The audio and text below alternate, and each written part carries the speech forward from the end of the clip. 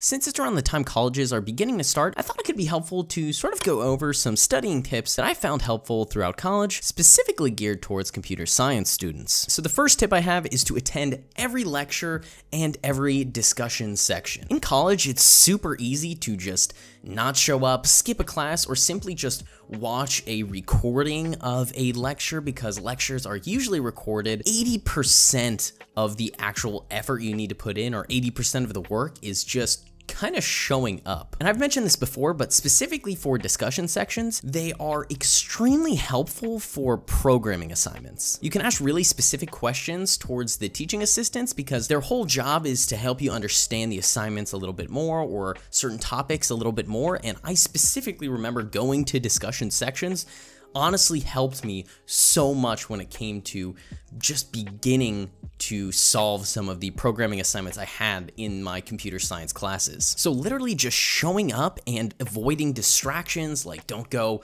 on Amazon and do online shopping, don't look at your phone, don't go browsing social media. If you just sit down, take notes, and pay attention for the hour lecture or however long the lecture actually is, that's just a tremendous help without even doing too much extra work. Like I said, it's basically 80% of the hard work, the effort is literally just showing up and paying attention. Now, when it comes to actually taking notes, some people prefer typing them, some people prefer writing them. I personally wrote all of my notes because I felt like the action of writing notes helped with memorization or information retention. Sometimes I wish that I actually did type the notes though, because sometimes when I was studying specifically for exams and I wanted to search for a specific term, I couldn't just Control F through a physical notebook. I had to actually flip through all of the pages, which was really annoying.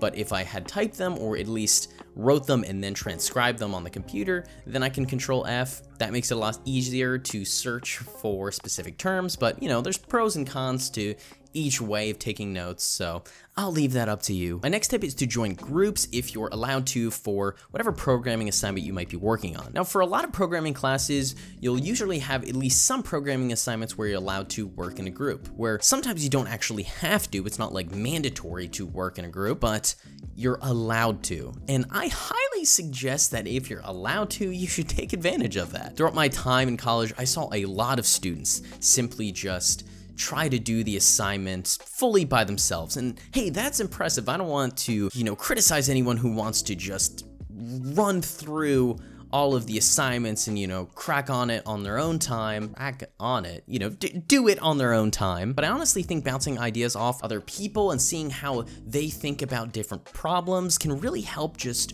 overall learning, as well as specifically if you're struggling with certain topics in a computer science class. Additionally, it just takes a lot of stress off you personally because now the assignment stress level is kind of distributed among everyone in the group instead of 100% of the stress being on you. And also just working in a group is great for when you actually are going to move into the software engineering industry because, you could be the best coder in the world, but having solid communication skills and understanding team dynamics is also just really important. Now, when it comes to studying for computer science exams, it can be a little bit tricky. From my experience in college, it was usually a mix of multiple choice questions where they would be like, hey, what does this code block print, or what happens when this loop finishes, or sometimes just memorization questions. And usually mixed in with open-ended questions where it'll be like, okay, write out the code for this functionality. So you'll usually have to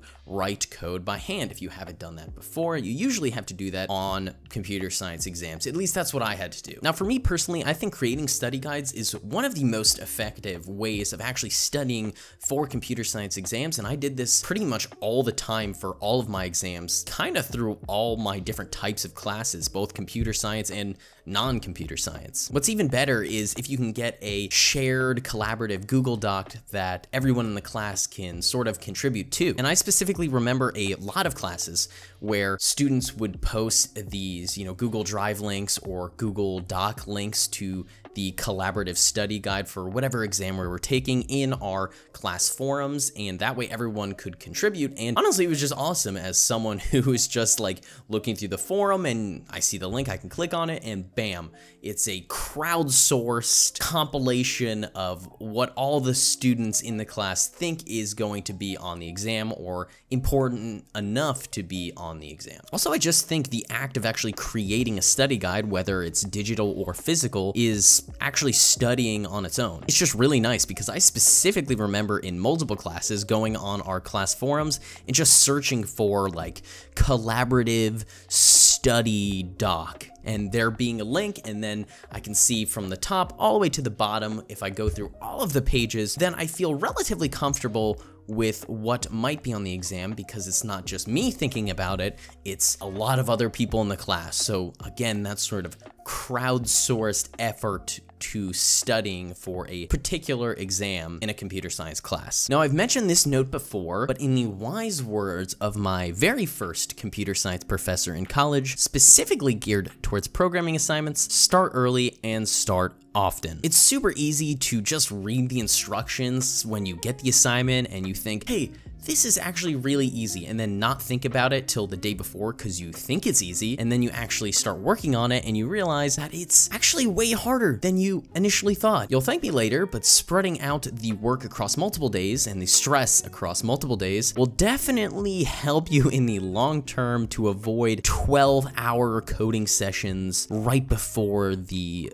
programming assignment is due. And sort of in conjunction with that, if you start the programming assignments early, you can usually go to the computer science lab, and from my experience in computer science classes doing programming assignments, the professors will sort of schedule computer science student tutors to walk around and help students with the actual programming assignment and answer questions or help them overcome problems if they're stuck. Now, if you go early on, before it's actually due, several days before it's actually due, the tutors are usually generally free and they can spend a lot more time with you helping to overcome problems. But if you wait till the night before, from my experience, the computer science labs are usually so packed and the tutors can usually only spend like 2 to 5 minutes per person in answering just really quick questions instead of actually helping you think through the problem. So even just for problem solving aspect of it, you might want to start the programming assignments early, and you should start them early just because you can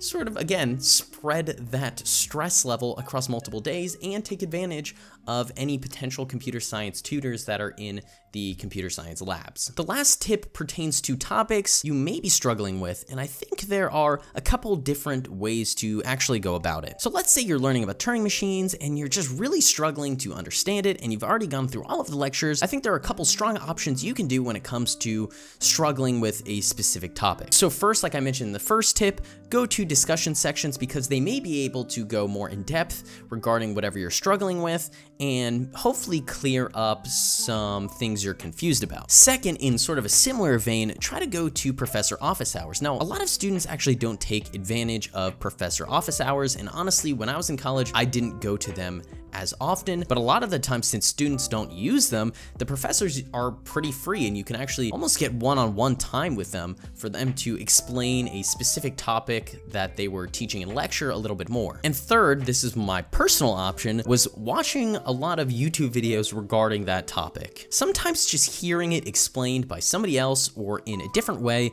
can really help you just digest the information more and actually understand it. So whether it was math problems or computer science problems, just looking up a YouTube video covering that specific topic, and I'm able to pause and go back, and just hearing someone different kind of explain it definitely helped me understand and digest some more difficult topics throughout my time in college. And honestly, it's just a little bit more accessible than waiting for discussion sections or office hours. So I hope those tips helped you if you're a computer science student, or if you're just a regular student, hopefully those can be applied to you as well. I also want to give a quick shout out that to a survey link in the description below. I was reached out to by a fellow UCSD student about potentially mentioning something in one of my videos. The survey deals with student loans and student debt, stuff like that. I filled out the survey. They're working on a project related to that, so I said I would gladly shout it out. So if you have some free time, super quick, consider filling it out in the description below. My name is Michael. You might see my YouTube channel name change occasionally because, again, I'm just thinking about some different names now and again, but it's still the same guy. If you're looking for minimalist programmer merch, consider checking out some of the clothes I've been designing over at nullref.co. We do bad British accents at the end of every video. Check out one of my past videos where my past self would thank you dearly, and check out one of my future videos. Future self would also thank you dearly. That's all from me.